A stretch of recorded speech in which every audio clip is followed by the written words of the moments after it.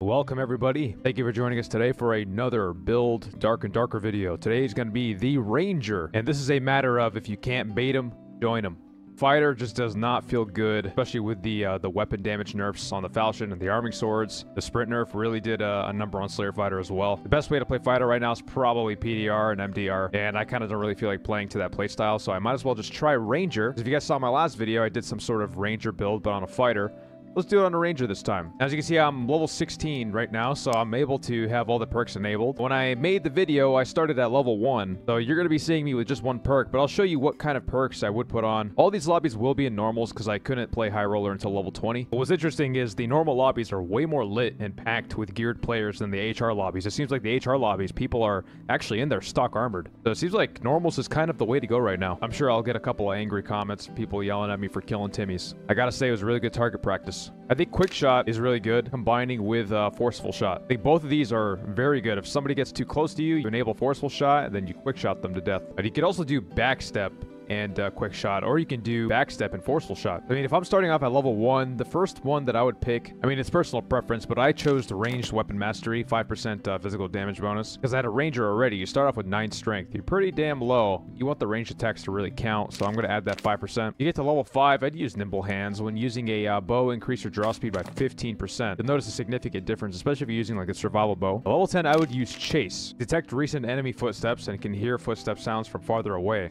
Really good if you're into PvP like me. You can hear where everybody is, you can see where everybody is. And I think even for rogues, when they're in Viz, you can actually find rogues that are, you know, walking around. This is almost necessary as well, especially because as a Ranger, rogues are your hard counter. And Viz cut through a rogue, catches you, you're done. But I think Chase is really good, and you gotta play like a Ranger. You really gotta just be careful in smaller rooms where rogues could be. And lastly, I'm gonna do Cripple Shot. When you hit their legs, to reduce their movement speed bonus by 40% for 1 second. This is really good if you're stacking a bunch of move speed on a Ranger, because you're hitting them in the legs. Because imagine you have 105, 108% move speed, 325 move speed. 40% of their move speed is lower. You can just keep the distance away from, you know, your target. You can just keep running. You gain such an advantage in terms of distance. You hit them in the leg once, and you can just back up with so much MS, and you're already further away from them. So I'm not going to be purchasing any of the gear on this character because I don't have any gold. So I'm going to be purchasing it on my Fighter and then transferring it over. I'm going to be transferring it right over to my Ranger. So we have 3,000 gold right here. And I'm actually going to pull more gold here because I'm going to try to build a pretty good kit here.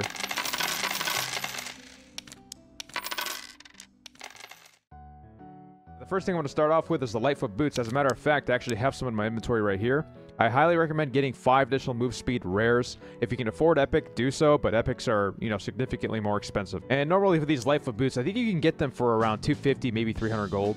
Not too bad. Up next will be the loose trousers, and we're going to be doing physical power with them, at least 3 physical power. Hopefully try to aim for a rare so that you can get most agility possible. On Ranger, your strength is very low, so you got to make up for some of that power. So I'm going to go ahead and purchase this, 355, 3 physical power. And up next, I'm going to be doing the Adventurer Tunic with agility and strength if they have it. Let's go ahead and see. I think this is probably the best bet right now. I think we'll go ahead and purchase this one, 475. Pretty pricey for that chest piece, but Agi is really good. In my video, I used a leather cap, but I'm realizing that you can actually get 3, maybe even 5 Agi on a Ranger hood. Yeah, you can. You can get 5 agility on a Ranger hood, which is pretty sick. I think I'll go ahead and get something like this. 188, 2 power, 1 max HP. And you also got that 4 agility. Now for the gloves, we're going to be doing riveted gloves with true damage. And you can get 1 Agi and 1 true. But because we have so much Agi on the headpiece, I think I'm going to try to go for pure power riveted gloves with true damage. So true damage. I'm probably just going to do this because I don't think I want to pay 700. 588 is fine with me. All right, for the cloak, I'm going to be doing a tattered cloak just to increase that strength even more, so our damage will count. 3 strength, 1 true physical damage. If you can't afford that, go for the rare. You can get one for 230 gold. So something like this. And as for the rings, we go ahead and use a true physical damage, Ring of Quickness. I'm going to be using a Fox Pendant with 3 physical power and 1 true. Pendants and rings are going to be your most expensive buys, that's for sure. Use what you can get, though. Like, if you have to buy something just like this, Frost Amulet, 2 true physical damage, just buy something nice and cheap. So do what you can do. I would say rely more on your skill set in-game than the kind of gear that you have. But if you can afford good gear, the good gear plus the skill set, you're kind of crazy. I also have this 1 Agi, but I think I'm going to opt for more Agi, so I'm going to go ahead and purchase a agility ring. We've got quickness with true physical damage. And I'm going to do a rare. 451. If I'll pay 451, how much is the epics are 699. And just go on the budget here. Get something that can actually help you out though. Magical interaction speed or magical damage reduction. I'm gonna go for that magical interaction speed, 6%.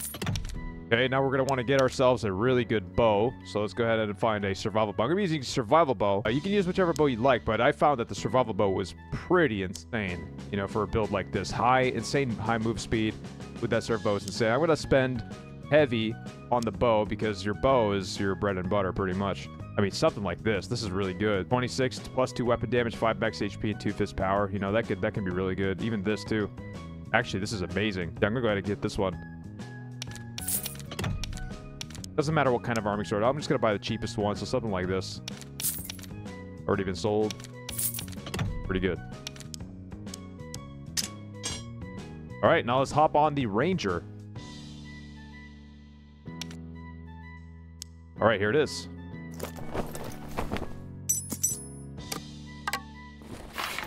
Alright, so let's go ahead and check this out.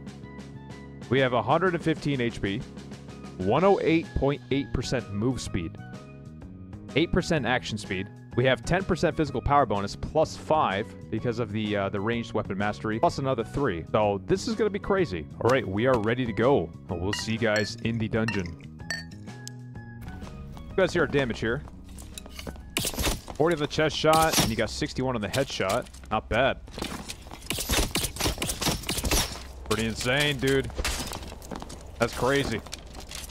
All right, 122 HP with weapons out, 98 with weapons out, 108.2 without weapons, and power bonus is 15. If you draw your weapon, 20%. It goes up to 20% because of our 5% physical damage bonus. You notice it's still 15% without it. You have to draw your weapon. So, let's get into some PvP.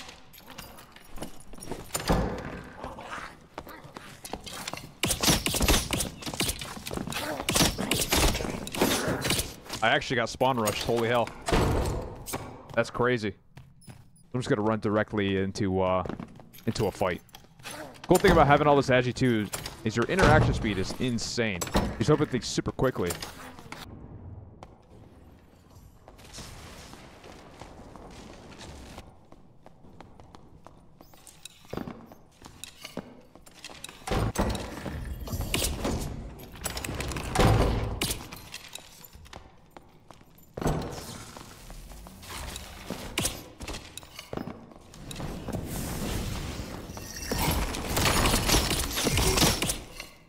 Pretty decent. Telling you guys, if you can't beat them, join them.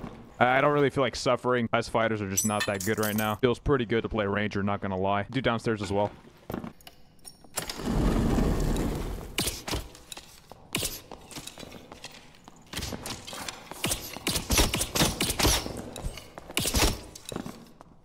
The rogues are the hardest counter for Rangers. So if you catch them when they're not invis, you're good to go. If not, you're kind of screwed. It's just the way that the cookie crumbles, you know?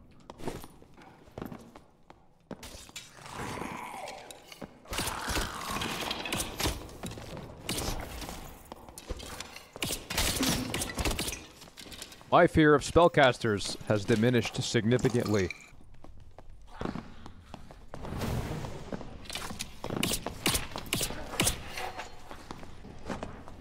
Oh, I'm lagging. I can't even put my weapons away. Hopefully this trap saves me. I can't do anything. Oh, we're back.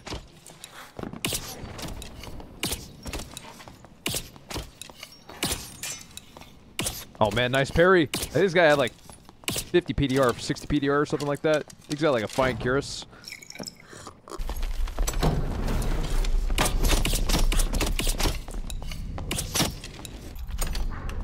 That was some very sus lag right there. This guy was pretty juiced. Holy hell.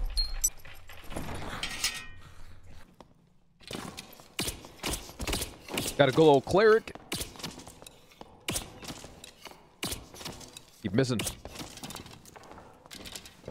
I got a cripple shot. I'll slow him down. Gonna heal up a bit. Probably take like 6 shots total. I think we got him.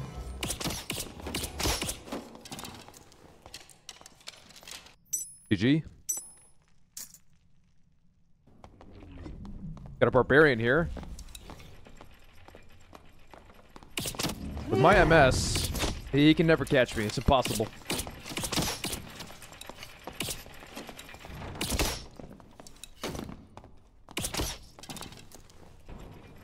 That barbarian did a little dance. We're gonna play to the traps. Got 2 players out here. Got a rogue and a freaking barb. Rogue is the problem, not the barb. Let me try to get rid of that rogue first.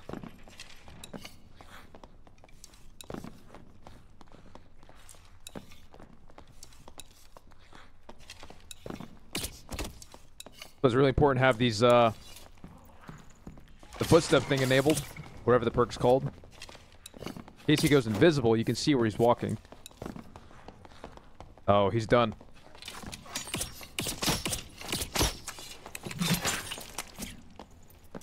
Barb stole my kill. Alright, this is the advantage of having 108 move speed. You'll never get caught. No matter what.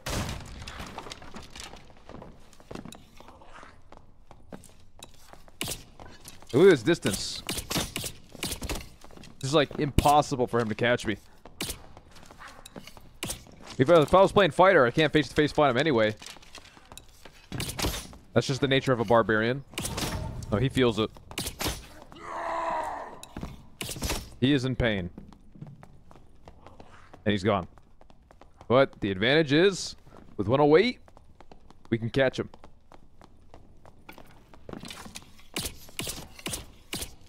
Lovely multi-shot. I think we only hit him once there. Oh, he's done. It's over. GG! RIP, brother.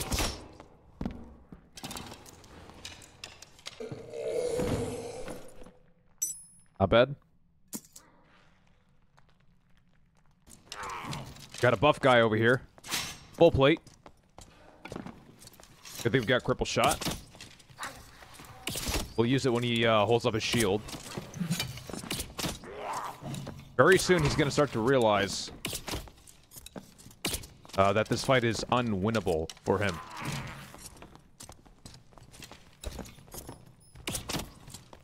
The bombs are not helping at all, that's for damn sure.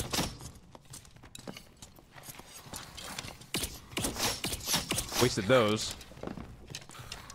Oh, he went invis. You can just see those cripple shots really push him back in terms of distance.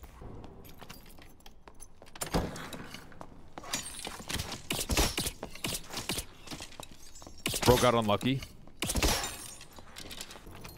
We got a cleric over here.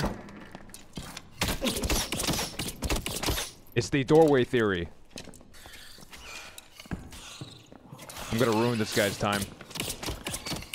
The rogues need to learn the hard way. He'll be back. He'll put on cutthroat and viz. He'll get me back. It's bound to happen. I will die to a rogue. It's a headshot.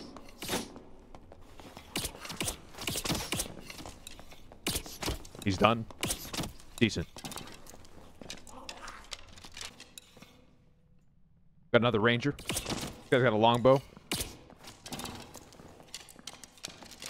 Survival bow or longbow? I say survival bow. Even though that does hurt. Make survival bow still better. It is. Indeed. The man sung himself to death.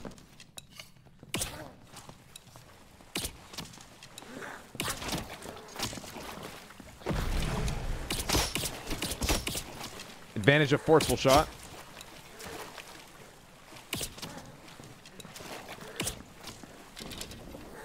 He's pretty much done for.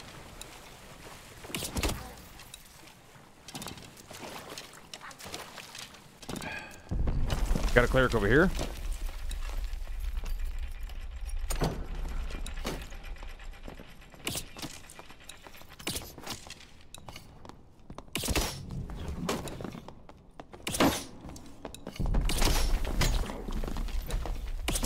They almost got us there.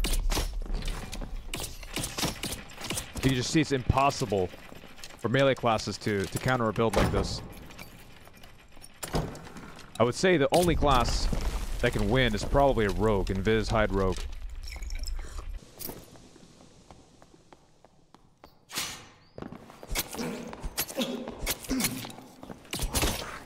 Ah, damn it, Tommy! Cutthroat for you. Put in forceful shot. GG's. But yeah, you can see the footsteps in advance. You gotta be quick, though. This is the portion of the video where we sell everything that we have earned from the game. Definitely if you're playing normals, you're gonna get a lot less loot, that's for sure. But we still got some pretty decent stuff here. Let's start with this Neck of Peace right here. This additional physical damage. If you had 2 power on it, it goes for 700 gold. Well, this is for 499. See how much these legendary longswords go for. 800 gold, just right off the bat. Pretty cool. I think I'll go 699. Check out this Fine Cuirass with agility and dexterity. Goes for about 580 gold. Go 399. Oh, this armament, same thing. 1 agility and 2 dexterity. Round 1,000 gold. Kind of hard to believe these guys have been going for a couple days, though, so I don't know if I want to sell this for that much. I'll go 499. Cut it in half. 2 dexterity and 1 true physical damage on the light gauntlets for around 799 gold. Oh, pretty cool. I think we'll go 499. Pretty cool pendant right here. Frost Amulet. 3 true physical damage. 7 AR. Go for around 440 gold. Pretty cool. 399. True physical damage, Vigilant Cloak. Let's check this out. 235. We're gonna go 199. Same with this one. And with true magical damage, let's see how much the Merc Cloak on the true magic goes for. About 100 gold. Let's go sell 45 weapon damage crossbow. They go for around 150 gold. The one with max HP though, around 180. I'll go 149. All right, 1 hour later, and most things sold. Maybe about 2 hours later, actually. Pretty good return, I would say. The 3,000 gold is pretty decent. I could just buy like another one of those kits, maybe at a smaller scale though.